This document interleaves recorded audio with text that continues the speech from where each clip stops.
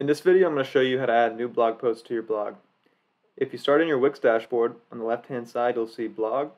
You can click in there, and you'll see a few different options on the left-hand side: publish, drafts, scheduled, trash, categories. Under publish is all of your blog posts that have already been published. You can see we have some example blog posts in here already with an image, the title, and the published date. Under drafts are posts that you're currently working on but you have not published yet. Under scheduled, you can see posts that have been completed and are scheduled for posting, like this one about Washington, D.C. that's scheduled for December 15th.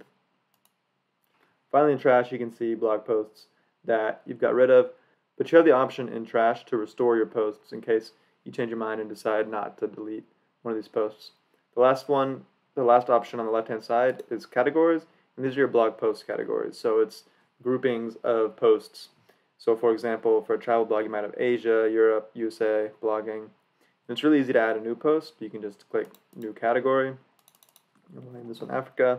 You could add an image right here of whatever you want, and this will open up your media library. And then just stick an image in there. Super easy. Okay, so back under posts and then published, you can see your listing of posts. And this is where you can create a new post. So if you click Create New Post, this blog post builder will show up.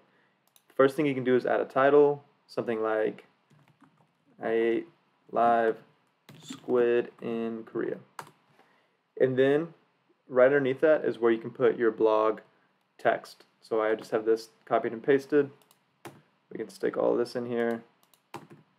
And this is more of that hipster ipsum that I mentioned earlier. So you can copy and paste. Usually I recommend writing out your post in a Word document or a Google Doc and editing it there and then moving it over. That way you have your own copy somewhere else and you can send it off to people without having to link to your website if you didn't want to for some reason. Once you have your text added into the blog post, you can also add things like images.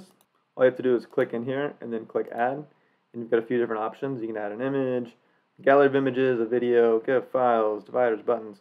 So you can do some light designing of these posts, sort of like your web pages, but far more simple. So in this case, let's just add an image or two throughout here to make this blog post seem a little more interesting. I don't have any pictures of live squid, but we can do some general travel pictures like this. And so once you add an image, you'll have a few options here. You could do the actual size.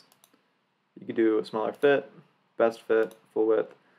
This is really common, just to align it to left or right so that there's text on one of the sides of the image. And these little white circles, you can drag these similar to in the Wix editor to resize your image. And then you can also edit the image using the same image editor as in the front-end editor. You can change some of the settings, like a caption. And alt text we'll talk about a bit later, but this is an SEO feature that essentially describes your image to the search engines. So this would be woman in yellow holding model airplane. We'll just go ahead and name that. We'll do that for the caption too. You can also link your images. And finally, you can replace them. If you select any of your text, you also have all these options similar to a Google Doc or a Word document, and you can change any of these settings whenever you'd like. So you can make these things bigger. You could add headings to your document. You can put things into quotes, which is kind of cool. Let me show you what that looks like. And breaks it out.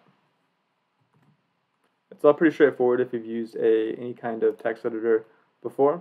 Now let's talk about some of the settings on the left-hand side. So under the Add Elements button, there's Settings. This is where you can you can change your cover image. The cover image is what's going to show on the front end of the website. It's this image right here. We'll keep this as the image that we've already added to the post for now. You can change the publish date, and so you can publish things retroactively. So you wrote something on May 1st, and you want it to say May 1st and be ordered in that way. So after these, so you can publish things retroactively. You can also change the author. You can have, I think, as many authors as you want. So if you wanted this author to be Stan, then you can just add an image from your media library. Maybe this guy's Stan. guest blogger.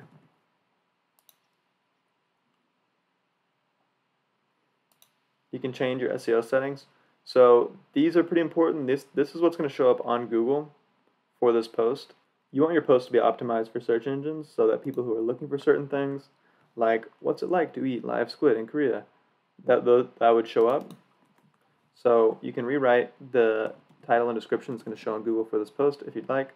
Something like, what's it like to eat live squid? I did it in Korea. Come read my report.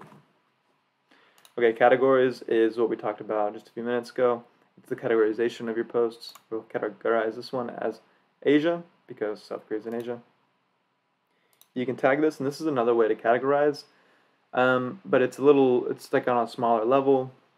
It's not a main category, but people can click on the tags and see other posts that have been categorized with the same things. So we can categorize this Asia, Korea, squid, food, something like that. Monetize would be you can offer subscriptions to your blog. It's not that common to offer subscriptions for blog posts, so we're not going to get into that too far. And then you can also set up Wix Multilingual, and we'll talk about Wix Multilingual in another video, but you can have a multilingual site, so maybe this post is in English and Spanish and Korean or something. Okay, so once you have your post looking the way you want it, up here, autosave will be turned on automatically. Make sure you save your things periodically though. And let's preview it.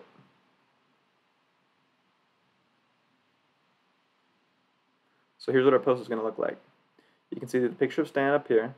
If you click on Stan's name, you can see other things he's written. Here's our title and our text. Here's the image we added. And here's those tags. And if we clicked on that tag, we would be able to see all the posts with that tag. Okay, so let's X out of here. And now we can publish it. We can either publish the post immediately, save it as a draft, or we could schedule the post for the future. Google and other search engines like to see that you're publishing content periodically. So you could schedule your post. You could write 5 or 10 articles, or however many articles you want to write, up ahead of time, and then post them on some kind of preset schedule.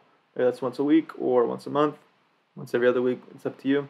Just to demonstrate this for you, I'm going to set this to publish on the 8th of July. Okay, post scheduled for July 8th. So that's worked, but actually I'm going to go ahead and publish this now for you for real so you can see what it looks like on the front end. Let's refresh our blog page. And here it is. Stan, 1 minute long read. I ate live squid in Korea. There it is. So it's really that easy to publish a blog post. If you already have some written, you can get those published very quickly. And if you're writing them regularly, the technology on Wix won't be an impediment to you. You should be able to have no problem navigating the blogging functionality in Wix. All right, that's it for this video, and I'll see you in the next one. Thanks.